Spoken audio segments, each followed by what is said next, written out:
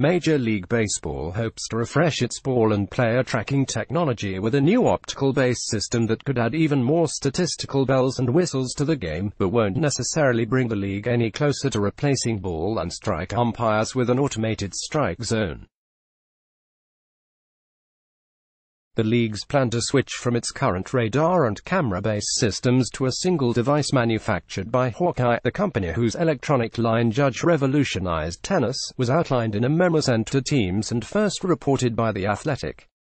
While no signed contract for the Hawkeye system is complete, sources tell ESPN MLB is aiming for all 30 major league stadiums to be fully outfitted with it by the All-Star game.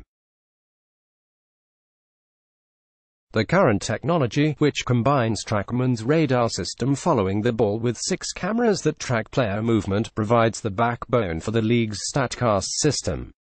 Since its introduction in late 2014, StatCast has revolutionized the game and introduced into its lexicon the concepts of exit velocity, launch angle and spin rate. Optical tracking uses cameras to capture movement, whether a ball or human beings, and the Hawkeye system will require up to 12 additional cameras to be installed around stadiums. Between the expected accuracy of its spin rate data and tracking of both pitchers and players, StatCast 3.0 using Hawkeye could deepen team and public understanding of the game being played, and do plenty more.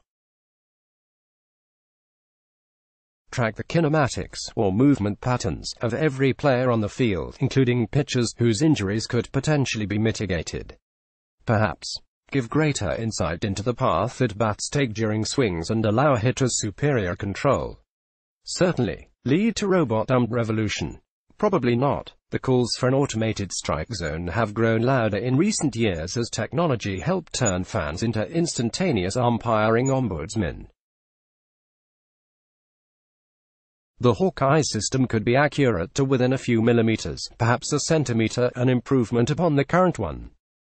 The far greater concern regards the concept of the zone itself and how certain calls could play publicly. If the strike zone is three-dimensional, 17 inches wide, 17 inches deep, with the back corners cut at an angle, from the hollow of the knees to around the belly button, an automated zone runs the risk of rewarding pitches that simply don't look like strikes. Such scenarios are not particularly common but could threaten the credibility of an automated zone with the public. Sliders can clip the front corner of the prism as they're bending outside. High curveballs can drop into the zone at the back of the plate. There is, of course, a relatively easy fix for this. Change the strike zone to a fixed plane, whether it's the front of the plate, the middle of the plate, or perhaps the area where the most strikes would be called. What StatCast changes mean: 1. More accuracy in tracking players and the ball. The current radar and camera-based system is incredibly accurate.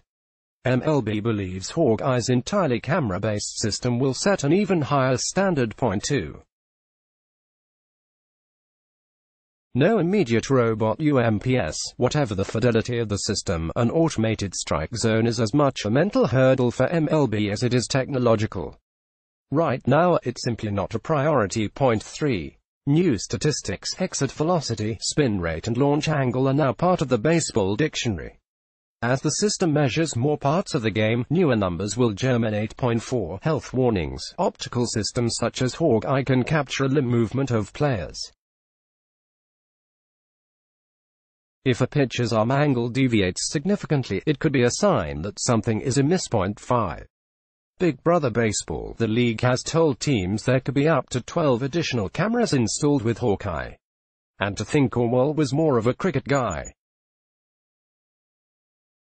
Cricket leagues use Hawkeye, too, while there are a number of proponents for an automated strike zone. Sources said, currently it is not a high priority for MLB.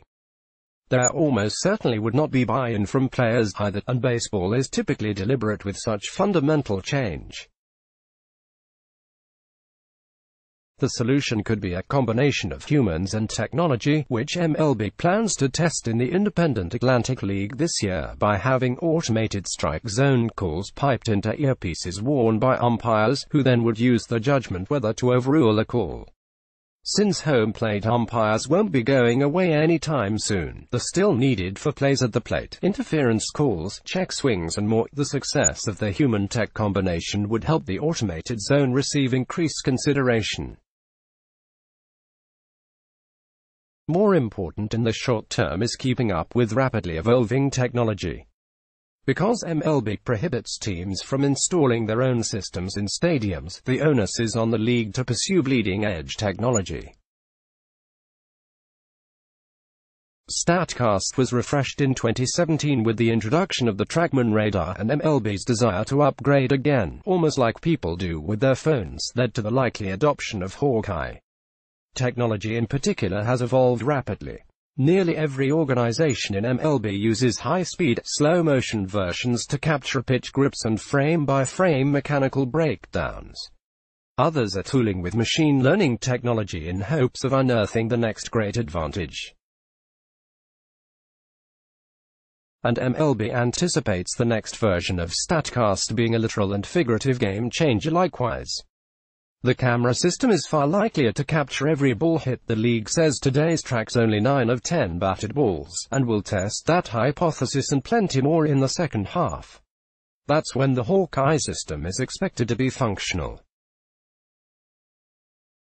Teams will be given access to the data, according to sources, when it's installed in all 30 stadiums.